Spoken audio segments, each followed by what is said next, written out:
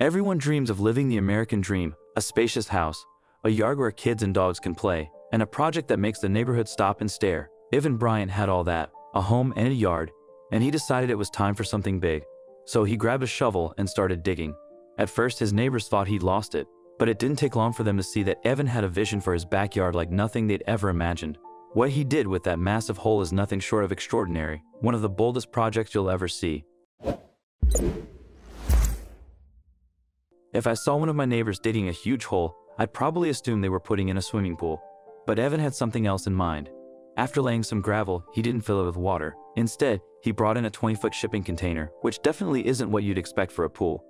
Before he even started digging, Evan bought the shipping container online. Turns out, you can find these massive containers for surprisingly cheap. The first thing he did after getting it was make sure it was sealed tight. He closed off the big double doors and put a regular swinging door on the other side, making sure there were no leaks or gaps.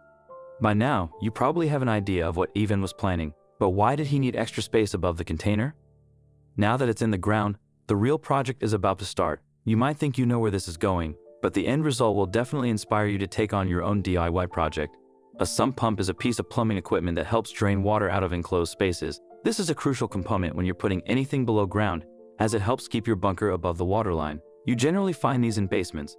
The last thing you want for your underground bunker is for a flood to ruin anything you put inside it. But what exactly was Evan planning to put inside his bunker? The answer to that question is coming up in just a bit. Naturally, when you're making an underground bunker, you need a way to get inside. Evan did the logical thing and laid down a set of concrete steps, making sure the top stair was at the same level as the top of his bunker. Evan was very smart to install these two I-beams to ensure his bunker was as stable as possible. You probably wouldn't think that a giant 20-foot container could move much, but the ground can easily shift and leave his bunker unbalanced. It's kind of hard to think about a roof being underground, but that's precisely the plan here.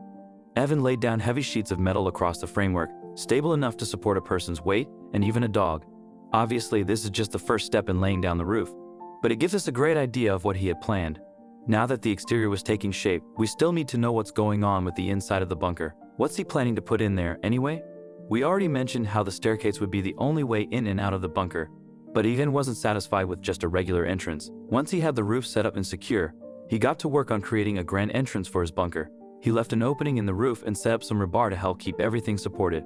Obviously, Evan took safety very seriously when putting his bunker together. Not only did he ensure that his bunker was safe and secure underground, but he also made sure everything was up to code.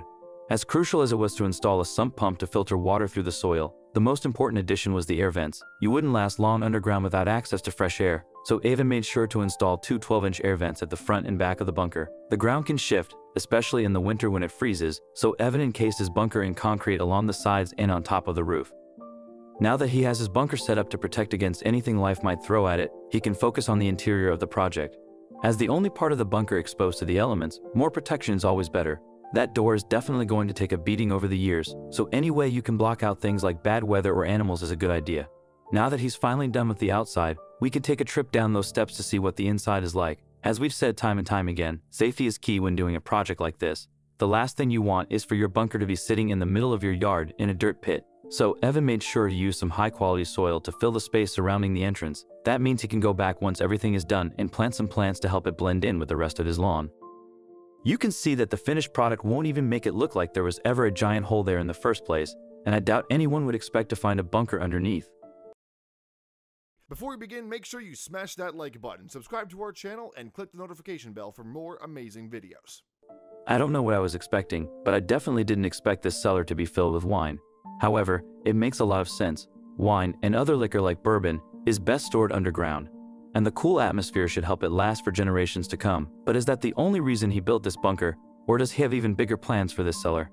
The great thing about a container like this is that it can meet so many different needs. As you can see from the back, there's plenty of room for storage. While Evan plans to fill it with wine, it could also be a great place to store your Christmas decorations or non-perishable foods in case of an emergency.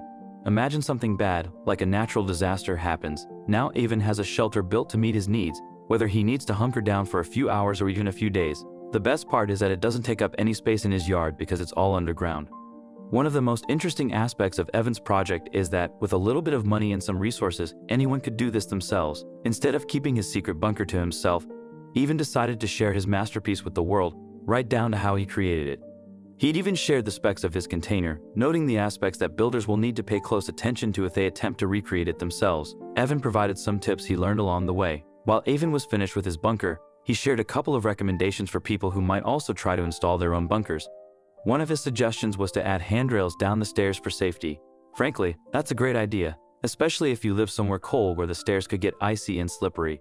He also mentioned that it might be wise to build a small overhang over the entrance. Again, this would be helpful in areas where the elements could make the stairs icy or even fill the hole with rainwater. Additionally, it wouldn't be a bad idea to keep critters out of the walkway.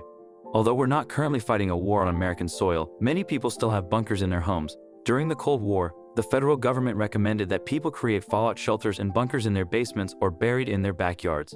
They recommended using as much concrete as possible and a strong roof. In the 1960s, shelters weren't designed very well, but now people have access to more information and resources. So how many Americans have bunkers today? In early 2017, container and bunker building companies saw their business greatly increase. Americans felt compelled to prepare for a wartime situation as foreign relations tensions and uncertainty about the future grew. Clyde Scott, who owns Rising S Bunkers, a bunker building company based in Texas, said business was at an all-time high from 2016 to 2017. His sales increased by an incredible 400%, according to The Independent, growing into a $10 million a year business. In the end, all of Evan's hard work had a cost, but it was more affordable than you might think. Evan spent $122,500 on his DIY bunker, which is actually quite reasonable. He did most of the work himself and used his own tractor for tasks like digging and filling in the soil, which probably saved him a lot of money. Building a bunker this way is a creative option, but some people are turning to companies that build them for you. Paul Seyfried, the president of Utah Shelter Systems, said his bunker business has been really busy lately. While he has customers all over the US, most orders come from New York, California, and Texas.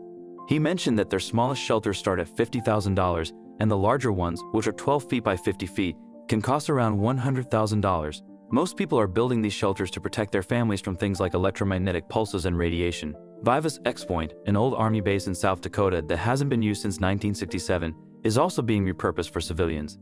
There are 575 concrete bunkers available for lease for $222,500 for 99 years, plus $1,000 a year. The bunkers are large, between 1,590 and 2,120 square feet, but they don't have plumbing, electricity, or air filtration, so they need some upgrades.